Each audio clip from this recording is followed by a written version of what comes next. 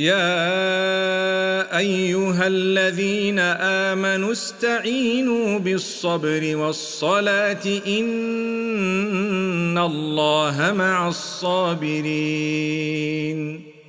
السلام عليكم ورحمة الله وبركاته. بسم الله الرحمن الرحيم. الحمد لله والصلاة والسلام على رسول الله وعلى آله وأصحابه أجمعين.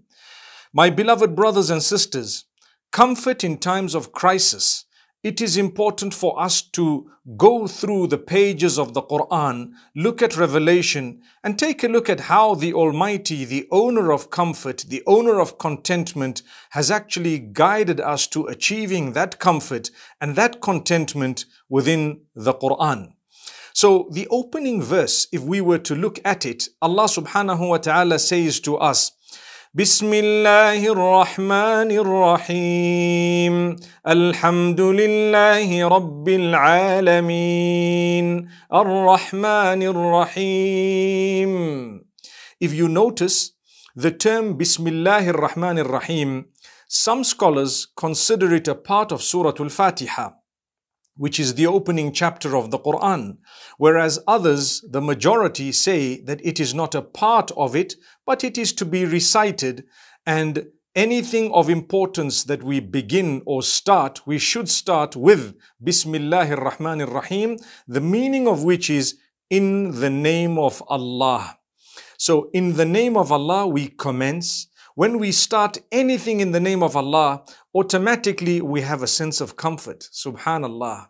Start anything in the name of Allah, automatically we have a sense of comfort. Then Allah chooses two of His qualities that He wanted to be repeated again and again. So this is why Allah subhanahu wa ta'ala carefully selected those qualities that depict the height of comfort. What are these qualities? They are the qualities of mercy. A mercy that is common for all the creatures of the Creator. And the second quality is a mercy that is specialized. A specialized mercy for those who have developed the correct relationship with that Maker. So He says to us, in the name of Allah, the most merciful, the most merciful. Both of these names are extracted from the quality of mercy. So if you look at Bismillahir Rahmanir Rahim itself and think about it, Allah could have chosen any other qualities to actually have there, because obviously He has so many names and qualities. But He chose the qualities of mercy, two types of mercy. Usually we say, in the name of Allah, the most beneficent, the most merciful. So if Bismillahir Rahmanir Rahim is considered a part of Surah Al-Fatiha, as some of the scholars say, then these qualities have been repeated. And look at what Allah says. He says, praise be to Allah, Lord of the worlds. That too is a very, very interesting choice, and divine wisdom of Allah is in play. It's Allah's choice. It's His word. He says, all praise is due to Allah. That's how He chose to start the Quran, with the praise of Allah. When you praise Allah, you achieve a lot of comfort, my brothers, my sisters. Those whose tongues are moist in the remembrance of Allah, declaring His praise and His greatness, they will never go wrong. So Allah subhanahu wa ta'ala then says, He is the Lord of the worlds. The worlds here meaning entire creation from the beginning right up to the end. Everything that was made by Allah, it is included in this term, the worlds, if we were to look at the broadest meaning of the term. So, who is the Lord of the worlds? Again, He says, Ar-Rahman Ar-Rahim, the most beneficent, the most merciful. That is amazing, because twice we've already heard the most beneficent, the most merciful, and we've only started the Quran. Another very interesting factor is, in our 5 daily prayers, we are told to repeat this surah in every unit of prayer.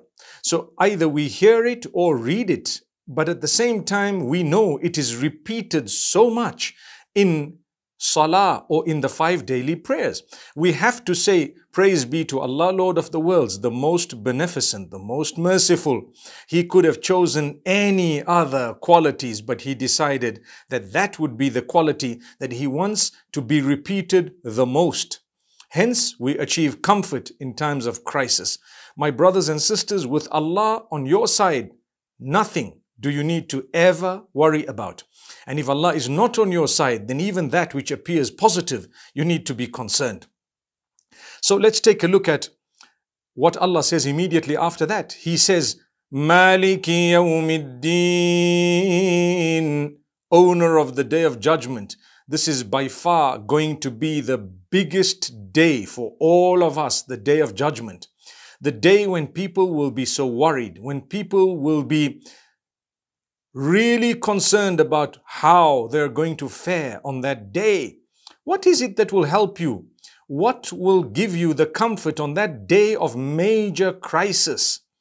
Well, Allah preceded this by those qualities, the most merciful, the most beneficent, the most forgiving, etc. So it's as though He is telling you, look, I am the most beneficent, the most merciful, and I am the owner of the day of judgment. So you just need to prepare for the day of judgment, prepare well, seek a lot of forgiveness, have hope in the mercy of Allah. While we're all concerned about the day of judgment, and really there is a factor of fear, but at the same time the hope should override that. If you have been seeking the forgiveness of Allah, you have nothing to worry about. The Prophet Muhammad, peace be upon him, has taught us to seek the forgiveness of the most merciful, the most forgiving, up to 100 times a day and beyond. And he did it himself. So subhanallah, look at what Allah is saying. So here I have my own creator telling me, look, I am the creator. All praise is due to me. I am the most merciful, the most forgiving. I am also the owner of the day of judgment. And I want you to know the most important thing that you could ever achieve. What is it? Well, it's in the form of a supplication that comes immediately after that. I want to succeed on the day of judgment. I want comfort in times of crisis. More so on that particular day of judgment. What do I need the most? Here goes. Ihdina as-sirata al-mustaqim. Guide us to the straight path.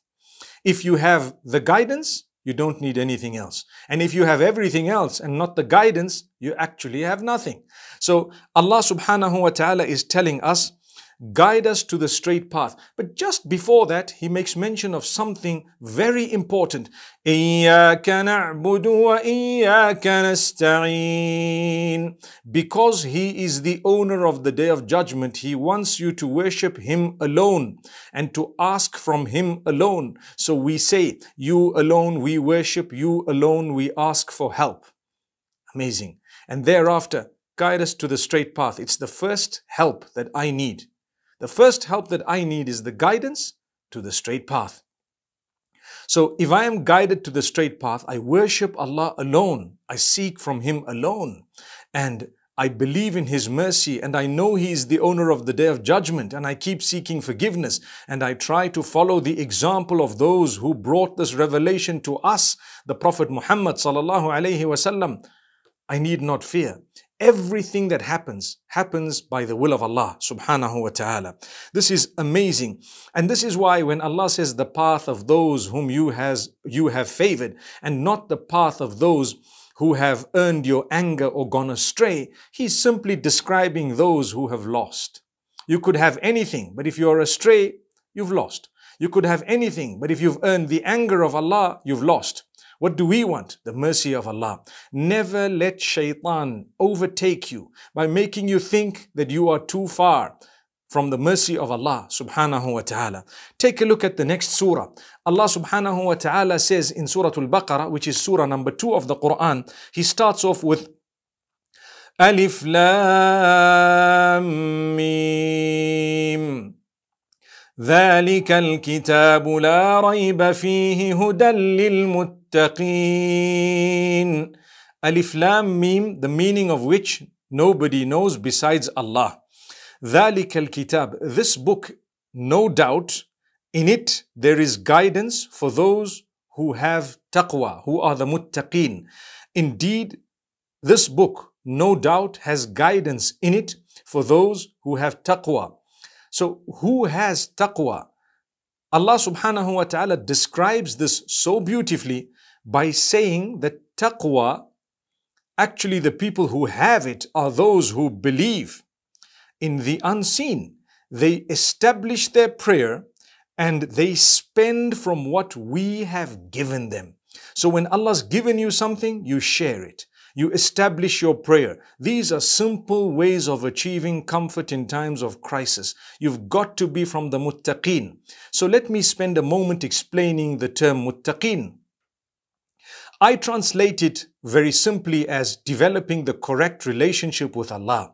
So Allah says guidance for those who have developed the correct relationship with Allah, those who love Him enough to stay away from the prohibitions and who fear His anger or who fear getting into the bad books or the wrong side, and so they fear the punishment as well, which is there, but out of the love of Allah. When you love someone so much, you don't want to anger them or you don't want them to be upset with you. So those are the ones who have developed taqwa. They are conscious in everything they do of Allah subhanahu wa ta'ala. So Allah says, in this book, there is guidance for those who have developed the correct relationship with Allah, because there are others who will read this book cover to cover. It doesn't even move them. It hasn't changed them. It did not teach them a thing. They didn't change in any way. So Allah subhanahu wa ta'ala is speaking to us. We need to know. Let's seek the help of Allah. Let's pray. And let's spend from that which Allah has given us. And let's believe in Allah. And inshallah, we will be able to attain beautiful comfort during every difficulty. And that comfort will be given to us by Allah subhanahu wa ta'ala. And Allah subhanahu wa ta'ala speaks about those who have faith and conviction in the last day. They know, they believe in the last day. May Allah grant every one of us goodness. أقول قولي هذا وصلى الله وسلم وبارك على نبينا محمد. يا أيها الذين آمنوا استعينوا بالصبر والصلاة إن الله مع الصابرين